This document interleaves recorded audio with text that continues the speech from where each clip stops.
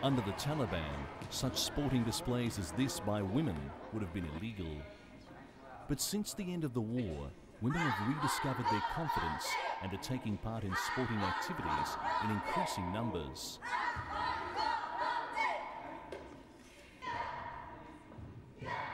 National Olympic Committee member Pere Miro visited Kabul to gauge the activities of women involved in sport.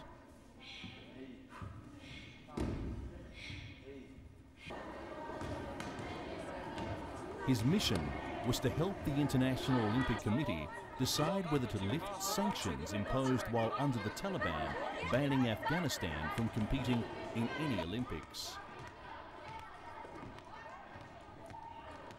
They wanted to see the reality of the Olympic movement, the development of the sports for women, the real structure of the sport in the country, in order to prepare a report for the IOC. Karate, judo, gymnastics and basketball all featured in the day's exhibition. Afterwards, Pere Miro was optimistic that Afghanistan could compete in an Olympic Games.